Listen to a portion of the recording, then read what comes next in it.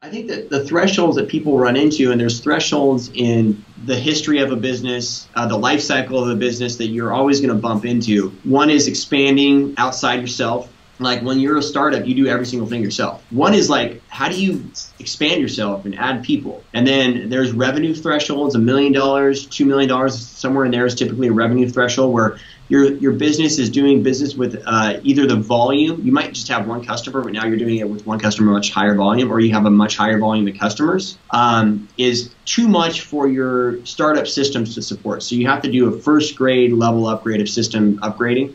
And that also includes people upgrading. Then there's typically the $10 million mark, where that will happen again at a higher level. A $20 million mark will happen again at another level, $50 to $100 million, where that will happen again. So there's these stages that you have to get past in business. And until you figure out how to do that, once you figure out how to do that, the stages are much easier to get past. And the secret is relinquishing control, developing systems, investing in education and betterment of yourself and your team. That's just the whole secret to expanding, much quicker than most people can expand. Most people don't want to give the control up. Most people don't want to develop themselves or other people. They don't want to invest in the time. They don't want to invest in the resources to be able to do that. And they get stuck in the niche or the mold that they're in and not able to expand out of it because they literally limit themselves. So more specifically, are you talking about self-educating yourself? Okay, how do I manage 10 people versus just the 2 that I started with, or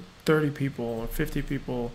Or is it like actual systems, like an accounting system we need to keep track, or inventory system? Or is it both? Or it's both, yeah. You'll see a lot of small shops or small-minded shops just not getting out of the mindset of, I'm going to do this all myself. And doing this all yourself, you can grow a business to about $1 million, and that's doing great. And for some people, that model is, sometimes you look at them like super envious, like, oh man, I would love that, because you don't have any people to boss around and stuff, but you're not going to get past that stage until you figure out how to systematize and how to peopletize like that system. A system, first of all, you need to document your processes. Then you need to put those processes into a system. Then you need to train people on how to use that system. And then you got to make that system better. So that's a process, workflow in a circle. You got to first document what you do, then you got to put it in a system that runs it, and then you got to train people how to use that system, and then you got to make it better. It's ever evolving. I think a lot of the times people don't want to make that step.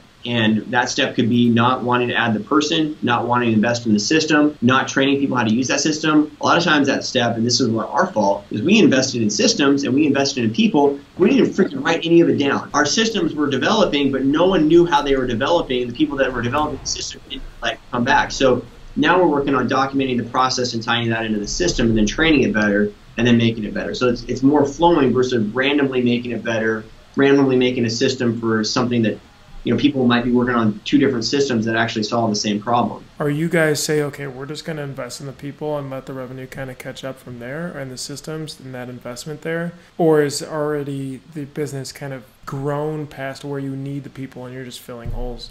No, you have to invest ahead. There's no way to do it if you don't invest ahead. If you wait for it to come, it'll never get built, and you have to build it and then it will come.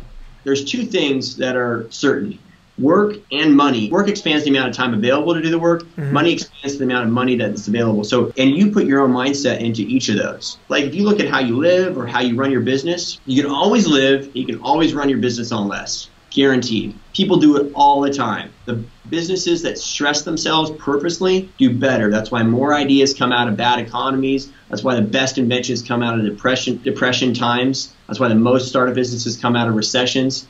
It's just physiological nature that it allows you to do that. So if you purposely invest and lower your money potential, but you're doing it smartly, you're going to figure it out. And if you just play the safe game, you might never figure it out. You have just as much risk of running out of business, Gotcha. Yeah, that's very interesting, talking about investing ahead. So it seems like, especially when you nailed your attraction, you realize that this was a need, people are buying, it's growing.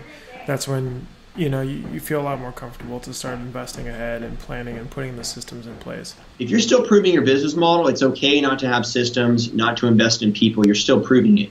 But once you've proven that that works, like people will come back and they will order again from you, and you can get another one of those customers, Once you've proven that, and the earlier you can invest, the more you can invest in developing those systems, people, and processes, systems, and people in that order, the more expandable you'll become. Got it. Awesome. Yeah, I think that's great advice, even on the small scale, especially if people are looking to continue to grow and create that bigger business over time.